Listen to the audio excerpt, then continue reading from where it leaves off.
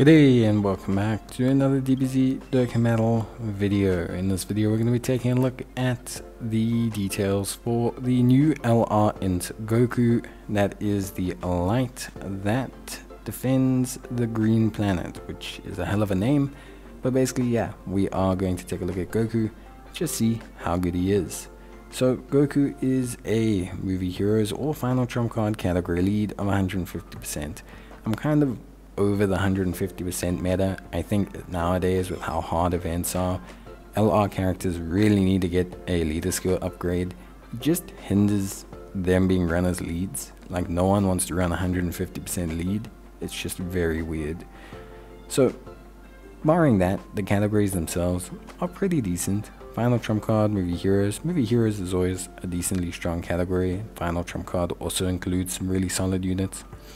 In terms of his passive, Ki +5, attack and defense of 150%, an additional 100% when performing a super attack if facing only one enemy, an additional attack and defense of 30% up to 150 when performing an ultra super per existing enemy. Count starts from the second enemy. So what that means is you don't get the 30% just by facing one guy. I think that's kind of a mistake for me, because I don't know how many stages you're going to face 6 enemies in. Even in SBR, that's just an unusual amount of enemies to face. So that's a bit of a shame. He gets an additional Ki +5 if facing 2 or more enemies, and then has an additional Ki +5 and attack of 59% for the rest of the battle after delivering a final blow. Final blow mechanics are fine, I think. The big run of final blow mechanics are in stages like Merge Zamasu, or in stages like Goku Black, or even First Form Cell.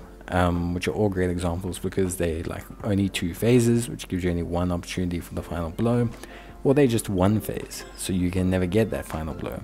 It's okay to lock attack behind it, I guess, but it does just hinder a unit if there's no other way to get it. I would love it to be after delivering a final blow or the 12th attack, and you know, even if it's that high, it's just something. It's a backup plan. Then they get an additional attack or defense of 100% when Ki is 21 or more. So we have a lot of multiplicative effects here. You know, 100% when performing super, 100% when Ki is 21 or more, which just means that he's going to be one of those units that has good defense after supering.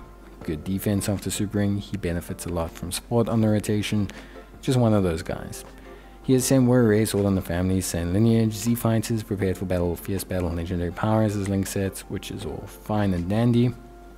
He then has the active skill, which can be activated when HP is 59% or less, starting from the 3rd turn from the start of battle, or when facing only 1 enemy, starting from the 5th turn from the start of battle, which is again a bit weird because his whole passive is about facing multiple enemies, but then his active skill can be activated when facing only 1 enemy, or your health has to be low, which is a bit strange. Massively raises attack and causes ultimate damage. So for 1 turn he's going to double his attack, and then you can take things from there. In terms of his super attack effects, he has greatly raises attack for 1 turn and causes colossal damage to the enemy, which is pretty interesting.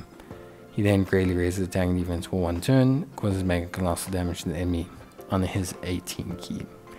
Overall, I think personally for me Goku looks fine. I would say we'll look at his animations, those are very strong for him, but honestly speaking, I think my biggest issue is having a baseline Goku like this. We already have, I think, 2 almost baseline Gokus. We have the Strength Kaioken Goku, we have the AGL baseline Goku. Having another INT LR Goku, we have the physical one as well, is a bit strange, and more so from the perspective of making him a 2nd slot unit. I know he wasn't necessarily tanky in the Turles movie, so it does to a certain degree make sense, but it just feels like he doesn't do much. This guy feels like the cookie cutter of LRs, you know, good after super defense, going to do nice chunky attack stats with support, and in a certain situation will look really, really good. That's kind of about it. We'll take a look at the animations now, but yeah, I think overall he looks okay. Animations are really, really good. His leader skills pretty solid. He is pretty solid, but he's kind of like the 6.5 out of 10 of units for me. So in terms of animations, I think overall they look really good, really true to the source material, and I think, yeah, movies are where they shine. They seem to really get inspired by referencing the movie material, I think the movies are naturally higher quality as well than the series, so they do really well here.